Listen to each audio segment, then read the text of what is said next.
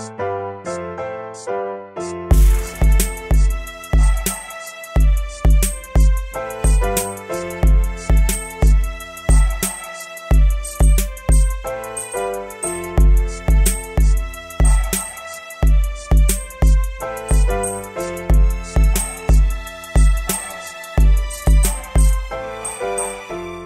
and welcome to In Search of Black Power. I'm Larence Grand Prix, Director of Research for Leaders of a Beautiful Struggle. I'm Rasheem, independent scholar and researcher. So there are a few things more personal than decisions parents make around disciplining their children, specifically to use physical discipline or not. However, there's a larger conversation in the Black community around the larger communal impacts and the politics of this culture of physical discipline around Black youth and Black adults. So both Rasheem and I have read a book by Dr. Stacey Patton entitled Spare the Kids, Why Whooping Children Won't Save Black America. Full disclosure, I am not a parent, Rasheem is, but the larger communal political implications of these dynamics impact the entire community. So today we wanted to raise the question, how does the legacy of slavery extend to the politics of physical discipline against children and Black people? So, Rasheem, we want you to lead us through this conversation, given your unique experience. Yeah, of being a mom. And studying this stuff and social work and having a PhD and all valid. the amazing things. Okay. You're right. I love the way that you set it up, because it's really important to know that as we're having this conversation, one of the things that we really want to do is look at the historical context behind how we view and punish Black youth.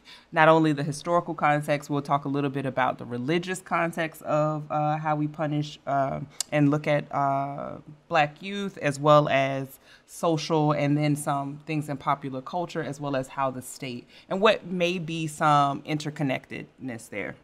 So, and as the pushing off point, we are referencing, of course, the Spare the Kids book by Dr. Patton. So, in starting off with the historical approach, one of the things that we're starting it off with is looking at the post-traumatic slave syndrome. That book by, I'm going to let you pronounce the name. Joy DeGruy. Right, because I always... Also, DeGruy Leary, I think at some point her name was hyphenated. Right. So we're going to kind of start it there, right? And one of the quotes that I want to use to start off is... it was an acceptable and expected practice in African-American communities to severely beat unruly boys so they would never make the mistake of standing their ground with a white person in authority. So this account, of course, showcases the transmission of trauma from slavery continuing into the 20th century. A lot of some of the conversations that even Dr. Patton has had with parents in her interviewing is that folks are punishing their youth physically for the purpose of protection. And also, let me back up a little bit and not necessarily assume that everyone is familiar with post-traumatic slave syndrome, and I'm just going to read very directly what that is. So post-traumatic slave syndrome is basically a theory, and it explains the adaptive survival behaviors in African-American communities throughout the United States and the diaspora. Some of the common themes that come up in her book are multi-generational maladaptive behaviors, and some of what that is exploring, and specifically to this context, are ways in which parents adapted certain behaviors for, again, the protection of their child. Some of the most successful enslaved African parents were considered successful if they were able to create more adaptive, more amenable slaves themselves, right? So that is itself an adaptive behavior. What that requires is things like breaking their child's will to resist, also teaching them their inferior place and making sure that they stay in it, and sort of cultivating this fear around not behaving outside of the context of what they've been socialized to do. Yeah, and it made me think about some of the experiences I've had, not as a parent, but as folks doing political work in community. This comes up when folks are talking about the dealing with young people in community that are perceived as perhaps being a little bit deviant. And sometimes, some folks, oftentimes a little bit older, they say things like, we need to have more support for our youth, but they never seem to want to fund that. So in lieu of those things, we need to send some of these kids to jail. Because as bad as it is in prison, at least they're not getting shot or stabbed or getting high out here on the streets. And I think subconsciously, these people know all types of horrible things happen in jail. But it's one of the few experiences of care that we can actually leverage based upon the political economy we have around us. Yeah. Because unfortunately, I think part of what I take Dr. DeGroot to be saying is that we've often conflated care with violence because of our unique historical condition. So having someone lock your kid up becomes a weird act of care because it's the only lever you can pull that actually the society recognizes it when you pull it. So as a person doing work in community, I think these are larger political implications of these parental communal dynamics. Because as we also know, African peoples don't limit a sense of paternal or maternal care to their biological kin alone. They see themselves having this role for the larger community, what oftentimes can unfortunately lead to a view of extending corrective violence through, the collective discipline of, you see somebody acting up, you don't gotta be your mother, it can be someone else in the block that slap you upside the head. Right. That unfortunately, I think, has sometimes been co-opted into, well, what we can do is put them in jail, and if they're on drugs, at least they're more likely to be clean behind bars. Yeah. And so I think these are some of the large political implications of these parenting dynamics. Yeah, I definitely agree. I also feel like there is that some internalized racism around Black bodies being inherently bad or evil and need to have it punished or disciplined out of them. Particularly when it comes to youth, there's this adultification of youth that happens. And adultification is just basically viewing youth as a lot more mature, a lot more older than what they are. Some of the implications or some of the ways in which that shows up with boys, they are sentenced harsher. They are viewed as older than what they actually are, and they're also viewed as like a whole lot more of a threat. With girls, they are hypersexualized, or they fast, or they grown, and all of this adultification just seems to do this work of like just justifying, in a lot of ways, maltreatment. So, of course, one of the more popular examples of this is Tamir Rice, killed by the state in a playground where like he. Context appropriate, environmentally appropriate 12-year-old playing in a playground, playing with a toy gun, shot by police. Yeah. When you read the cop who shot Mike Brown, Mike Brown's a young person, teenager, I believe, and the way they talk about him, he literally says, it's like, I saw Hulk Hogan when I saw him. Wow. So this hulking specimen of Black masculinity gets not just transmuted into adult, but gets transmuted into threat. And I think because of that, again, the communal parental unit of the Black community says, we know our Black kids are seen as threats. Yeah. They have to be especially attuned how to behave to avoid these ramifications, right? So it becomes, my father was a cop, so he gave me the talk in terms of if you get pulled over, be very respectful, keep your hands where they can see them, be very calm. And I remember this when I was probably like 11, so understanding that there is a fear, and this is a huge part of the conversation around Dr. Patton's book.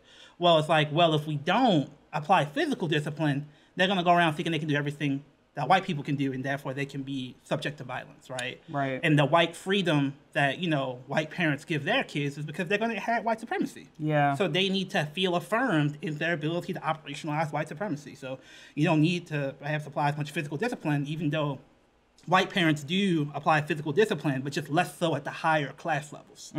Black, more upper class people also, they spank more than white upper class people, and that tends to be the big distinction. So I think sometimes people fear that, it's the physical discipline that lack of physical discipline that makes Black kids act out. Right. When I think Patton's book argues it could easily be the opposite. Right. That when you're subject to physical discipline, you feel a sense of hopelessness and a capriciousness because you don't know when you're going to get hit or not. So it's like, well, people's already at me, so I might as well wild out. Right. So we end up perhaps incubating the exact behaviors that we're trying to deter with this culture of physical discipline. Well, one of the things she also says is, if whipping or beating or spanking black kids was the key, we would have, we'd be, that it wouldn't be increasing crime. It wouldn't be all of these whippings and beatings and spankings, however we categorize it, supposed to decrease a lot of these behaviors, but we don't actually see a decrease. I'll tell you too, one of the things that came up in a study that I did of black mothers, when they talked about their black sons, it was one of the first times that I saw this difference in maleness through the eyes of a black mother, in a way in which there's a way in which, okay, we understand male privilege and white privilege and that sort of thing. There was this way in which black mothers referred or talked about their black sons that made it seem that it wasn't for them as mothers, wasn't that their maleness overlaid with their blackness made them more like of a liability. They were concerned. They were like hyper concerned about their safety. They were hyper vigilant about that sort of thing, and hyper aware in wanting them to protect them.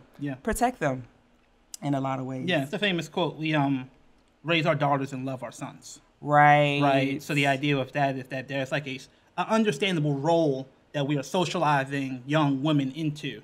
When with men, we don't know what to do with them, so we just love on them and hope for the best. Yeah. Right. And I think that relates to the rise of the service economy, the fall off of, construction and manual labor. So there are these shifts in the economy that make it so that, my mother and aunts tell me as such. It's like, I know where to get a young woman a job. I don't know where to get a young man a job. Because, as we've talked about, there were things like minority set-asides that demanded a certain percent of all federal construction went to minority contractors, and that employed thousands of people in relatively well-paid manual labor jobs. So independent of the steelworks shutting down, there were actual political interventions like the Black Caucus and Perrin Mitchell made to give young black men an economic space.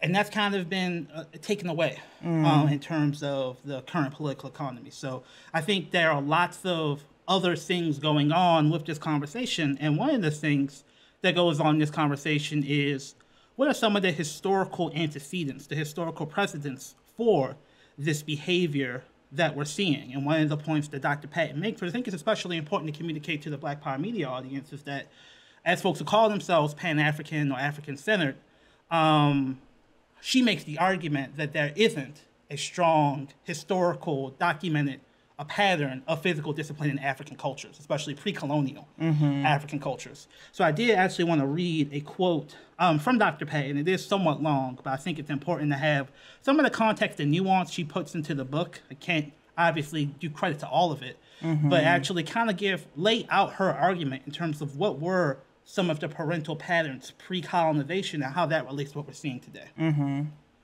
So Dr. Patton writes, quote, "There was little concern in colonial America about child maltreatment, which meant that many abused children went without protection. As children were considered property, their parents were allowed to treat them as they saw fit. Unlike many Native American children who were not physically punished by their parents and were encouraged to be autonomous, misbehaving Puritan kids were branded, sentenced to hard labor, tied to wooden posts, and beaten with whips, canes, switches, and paddles. The European approach to child discipline was quite different from what was common in pre-colonial West African cultures. There's no one generalized pan-continental statement that can be made about child discipline practice in Africa prior to the arrival of Europeans. Because Africans rely so heavily on oral traditions, we lack written historical documentation about the first-hand experiences of growing up parental practices prior to the Atlantic slave trade and European colonization. Despite the lack of historical documentation of pre-colonial Africa, in 1941, Herskovits wrote a book titled The Myth of the Negro Past, in which he rejected the idea that black people adopted whooping kids from their slave masters. He claimed that whooping children was an integral part of child training in West Africa. Herskovits wrote, "In Dahomey and among the Yoruba, flogging of an order of severity almost unknown in Europe, except as a penal device, was the rule." Not only did Herskovits not cite historical sources for his claim, he was, in fact, that causal visitor doing his anthropological work in Dahomey in parts of southern Nigeria in the 1930s and colonized communities where European contact, military aggression, labor exploitation, and the influence of Christianity in missionary schools had created profound cultural changes. To get more sound answers about parental practices back then, I turned to scholars who know better. One can be pretty sure that aggressive punishment against children in West Africa was unthinkable. The anthropologist Murray Last told me in a private phone interview. Last, a professor emeritus of University College London and foremost authority on pre-colonial West African societies, has studied historical and contemporary use of violent cultures of punishment in northern Nigeria. To beat children was considered absurd, he said. You might want to beat an adult for some infractions, but beating a child diminished you because as an adult is older and more powerful. Last said that according to the historical records of the 19th century, even adult slaves in Nigeria were not mistreated with ritualistic whoopings. If a slave consistently did something unacceptable, he was sold for export. Merely being sold was unpleasant for the slave. Children, in turn, could readily abandon their families as were unjust in behavior towards them. Another expert, Heidi Nast, agreed that there was no singular way of parenting in those cultures. It depends on the geopolitical economy where they were captured from. Whether they were obtained from the forest, whether they were hunter-gatherers, Nast said. These societies emphasized farming and sharing. There was no property ownership or oppressive hierarchies. West African societies held children in a much higher regard than slave societies in the Atlantic world, which placed an emphasis on black bodies as property, not human beings. In West African society, infant mortality was high. Because parents feared losing their children to early deaths, they were highly valued as sacred. Unlike in Western societies that emphasized an innate wickedness of children, Africans believed that children, especially the youngest, came from the afterlife and led profoundly spiritual lives. Adults believed children had extraordinary mystical powers that could be harnessed through ritual practices for the good of the community. So the quote goes on, but I think that that's just some good context to add to the conversation because you do hear sometimes that the African-centered community is all about inculcating discipline. And part of that discipline to raise warriors is the possibility of physical discipline being part of that practice. And the idea that that being an example of injected oppression and sort of recognizing that this isn't the natural container for those values of discipline and that just physical discipline itself doesn't produce a disciplined child, one that's actually able to use internalized self-discipline to help the community. And that wasn't the theory per se of West African communities. I think really adds something important to the conversation in terms of what is natural cultural practice and what is injected oppression. Yeah. I mean, I feel like it definitely highlights that it's not something that's necessarily inherent, right? It seems like it's more or less like part of that maladaptive behaviors, whether that's physically punishing your child or some more examples in more recent popular culture where parents are, again, I think one time you referenced it and mistaking love for violence. Yeah, violence. So some of those examples, and I first heard Dr. Patton say the term parent to prison pipeline. We hear often of school to prison pipeline, but she referenced something called parent to prison pipeline, and it's basically the social and emotional conditioning of parents to their children around and conditioning them around confinement and some of the ways in which they're punished. So we're going to show two videos, and these are basically examples of, like, one, a mom, she makes a makeshift jail for her son, and another one is where you just basically see youth being, I guess you could say the term scared straight. They are introduced and shown in what it would be like to be in jail. They are yelled at. They are put in that environment so that they can see what prison conditions exactly are. Inmate Johnson, what is your number? 08042007. As you see, he has his socks and drawers. He has his towel and hygiene. He will be only coming out for what? To use the restroom, wash my body, and brush my teeth, eat. Okay. Basically, you're on restriction. Jail, y'all don't get to have fun. You get to come out to eat. Wash and you get to go to school. Other than that, you will be confined to this cell of yours to think about what you've done and what you've been doing. The only way you get your privileges is when we see the improvements. This right here is where you're gonna be if you don't change your life. These kids are serving a sentence handed down, believe it or not, by their very own parents. The parents have gotten to a point that they say, I need help, and I'm willing to come to law enforcement to get help. It's called Consider the Consequences, a controversial program in Bibb County, Georgia, that first gained national attention when this video went viral of Judge Verda Colvin delivering a stern warning to kids about what life is like behind bars. Is that what you want for your lives? Come on! Somebody raping you in the middle of the night because you're the new meat on the block. That's the reality. Consider the Consequences at its basic level is an attention grabber for kids who've gone awry. Kids who their parents can't connect with them anymore. Stop acting like you're trash. Care about your future. Be somebody. Anybody can be nothing. It's designed to prevent juvenile delinquency. Sheriff David Davis says it's a wake-up call for kids aged 9 to 17. We've had them start stealing. We have them being disruptive at home, being disruptive in school. So their adult loved ones see something in their behavior that shows that they're going down the wrong path. So it's intercede early to divert them into a different way of thinking and a different way of behaving.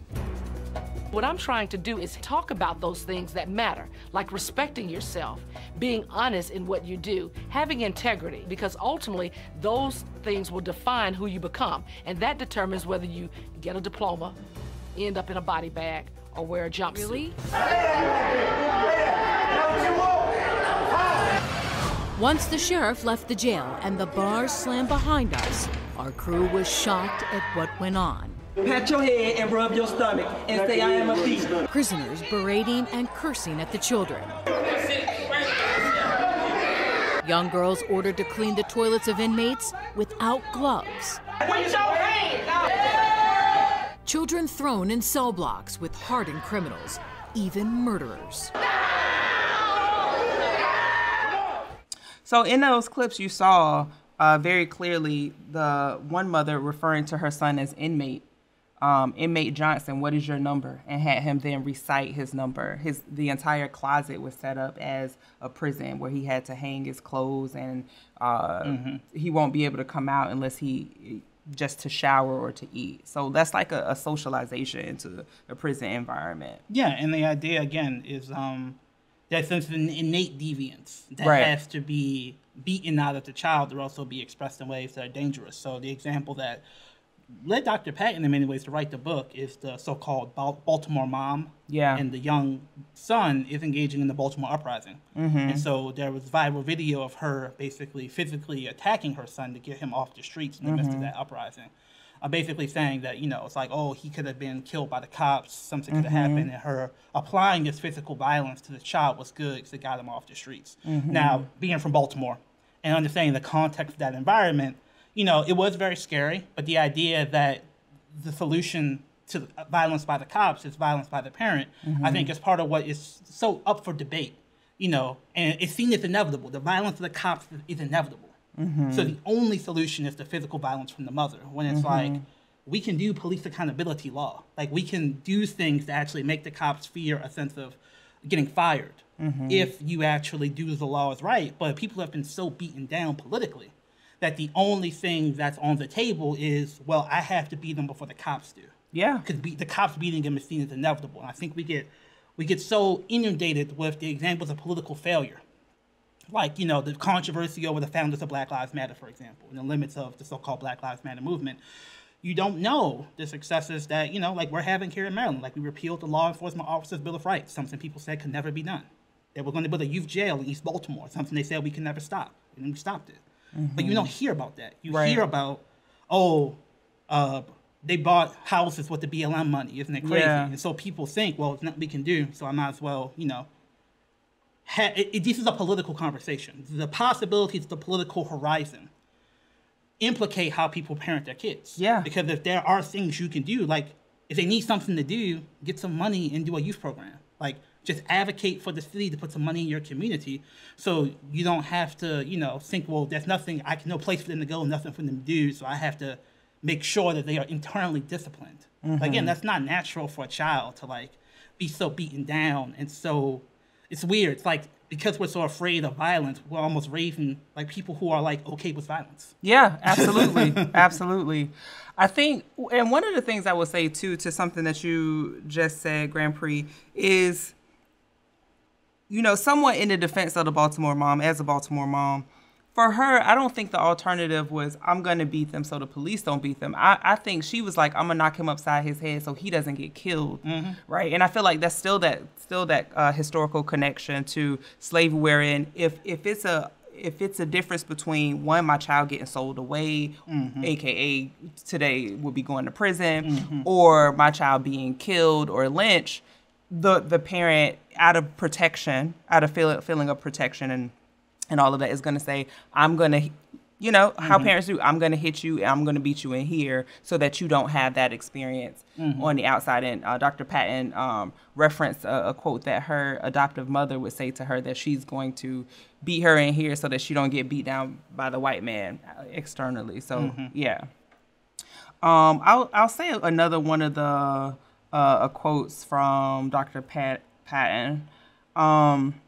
She says, humiliating or inflicting pain on your child's body is a social experience that reinforces society oppressive structures. One thing our children encourage has them to accept violence as normal and natural, to your point that you were making earlier, Grand Prix, and demand respect through violence. When Black folks participate in this kind of ritual violence under the guise of teaching love and protection, we are colluding in the continued subordination of our race. I think that is a very powerful statement. And then I think it's like one of the key points of making those connections, that this is, to your point that you were saying earlier, Grand Prix, like this is perpetuating it. This could potentially make them feel like this is okay. This is acceptable. This is how you get respect. This is how you, and then it's passed down generationally. Yeah, and I think in moments of very acute possibilities of violence, it's understandable, that sort of response.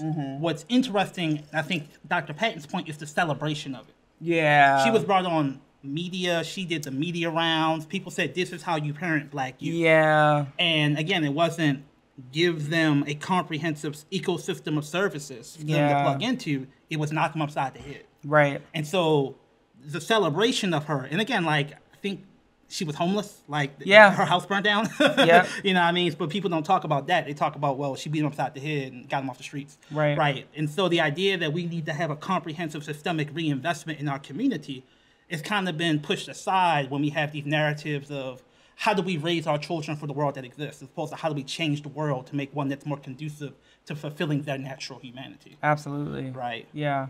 One of the contexts that I wanted to bring into this conversation is religious context. Black folks love them some Jesus, which is, neither here nor there. But some of the things that comes up biblically around child rearing reinforces, supports this sort of, for lack of a better word, I'm going to say abuse or physical, I'll say physical discipline. Right. So I'm just going to reference a few scriptures.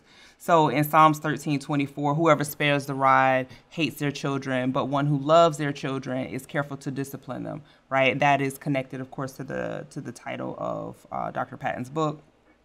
Another reference is the rod and reproof give wisdom, but a child left to himself bringeth his mother to shame. Right. Another one that enforces this. Chasten thy son while there is hope, and let not thy soul spare his crying. Beat your kid when you need to beat your kid, and don't stop just because they're crying. There's another one. I'm not going to read. I don't think I'll read Deuteronomy. But I'll read this Exodus quote, Exodus 21:17. Whoever curses his father or his mother shall be put to death. All of these references historically, culturally, religiously, that enforces this view of how we punish and interact with Black bodies. Yeah, and there's a quote in the book, Dr. Patton's book, where she's actually and this is why these scholarly interventions can be so important. She goes into the original Greek and explains to folks that the rod in that context is not like the switch from the tree. It is the shepherd's rod.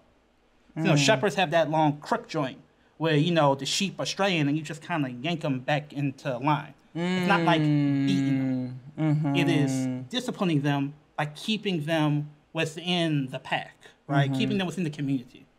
And so I think that is one of her arguments, is that we need to reassert the idea that we should socialize people into pro-social communal expressions of their humanity. But the idea that the physical violence is the tool to do that is what she's challenging. Because again, she argues it's essentially a mistranslation that many people are using. Also, of course, Old Testament versus New Testament, these are very different religions, and the Bible has been used as a tool of oppression just as much as it's been used as a tool of liberation. So putting some of these historical quotes into context, I think, is something the book does pretty well, because that is the argument people make: spare the rod, spoil the child. But that's all they say. They usually don't say nothing after that. Because it's basically, I think she says, a mantra some people use to not think about the larger political implications of what's going on. I want to make two more quotes here, and then this last one I feel like is just so very much connected to everything. Dr. Patton asserts that the violence our children face from the police, the school system, the streets, and from their parents are all interconnected. And I think that is really largely the thesis of this book, and probably even, I would say, this conversation. Another thing I wanted to reference is a quote, or not a quote, but reference some information from Amos Wilson's book, Black on Black Violence, the Psychodynamics of Black Self-Annihilation in Service of White Domination. And in this book, of course, it's about Black on Black violence. And I don't think we think of spanking, whipping, or beating our kids as Black on Black violence. But I think it's very relevant to this conversation.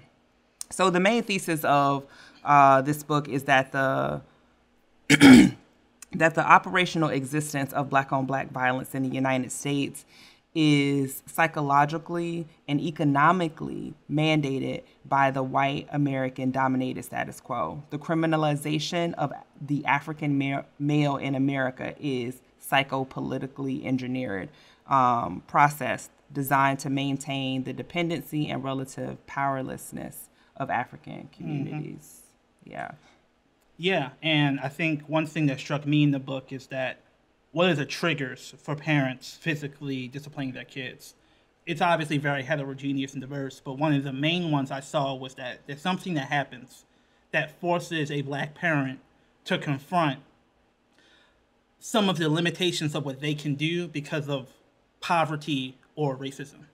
So even the song that's mentioned in the book is Ghostface Killer's Whip Me With a Strap, where he's talking about how he used to get beatings. And one thing he said he got a beating for was pointing out when his mother bought him the fake shoes, the fake Pro Kids, right? And so it's like, well, I can't afford the real Pro Kids. And the thought of that made her so angry that she took it out on him. So thinking about these larger dynamics, like, are you really disciplining your child in a way they can understand? Are you disciplining to inculcate discipline? Or is it an expression of frustration? Right. And I think the reality that the book tries to get to is that often it's frustration, but we don't have a political language to understand the frustration. It's like, I can't afford, you're always complaining you want a snack, but I can't afford the snacks you want me to buy. So that makes me angry. And so thinking about how I can't afford it, I want you just to stop making me think about it. So that's where the physical discipline comes in. So I think, again, that's the larger political dynamics that are at play, because, again, if you're raising someone to think that Black bodies are sites for violence, because that's the way that they've been treated, it's not irrational for them to see other Black bodies around them as sites for violence, where violence solves problems. And when you see this cycle of so-called Black on Black violence in our community, is there some fundamental dynamics involved there? And, somewhat jokingly, but also realistically, it's like, I don't think the kids shooting each other on the streets lacked butt weapons. Right. Like, I'm just going to put that out there. Right. So I don't think that we should start thinking about how these things might be related. Is what the book is trying to get to. No, absolutely. Yeah. So I want to just go back to our original question of how does the legacy of slavery extend to the politics of physical discipline against Black children and Black people, and just really to think about how these things are interconnected, how we have the conversation around punishment, around Black people, around Black bodies, around violence, and ways in which we may seek to improve those situations. Mm-hmm. And Dr. Patton does have some recommendations in the book about a program in Milwaukee, which basically tries to engage parents who are Black parents, not only, but specifically geared towards them, who may have been caught up in some child abuse, to basically help give them some services. Now, I think the criticism of that program is that the mechanism by which they're doing that is something called a drug court. And drug courts are basically, instead of going to jail, you basically have to come in and like do a urine test like every week, and they basically like preach to you. And like, and if you make one mistake, they'll send you to do your whole entire sentence. So a lot of the people in drug courts actually end up serving longer sentences than people not in drug courts. Because if you're not in the drug court, you just go to jail, do half your time and get out. If you do a drug court and you make one mistake, you come in and you have to do the whole time. So we've been so colonized and limited politically that her solution to using violence as the solution, the drug court kind of uses violence as the solution, the violence of going to jail. So this is unfortunately so common that we have such a limited political landscape that even when we try to, like, you know, sometimes people beat their kids because they're high, but that's not the only solution. So why would a drug court be the only solution in the book? Because that's all we have access to. So really expanding the culturally competent services that talk about injected oppression, talk about pre-colonial African parental practices and seeing children as sacred versus children as inherently sinned and flawed and greedy and, you know, all this other Eurocentric stuff. Like, we need more programs to do that. But you need to fund that, and you need to actually support that in terms of what you politically come out for. Right on. Okay, so that's going to be all for this episode. Please like and subscribe. Please visit us at lbsbaltimore.com if you want to support the work that we do. Go to lbsbaltimore.com/sustain to invest in us. And always please like, share, invest in Black Power Media so we can continue to serve you and continue to go in search of Black Power. I'll see you soon.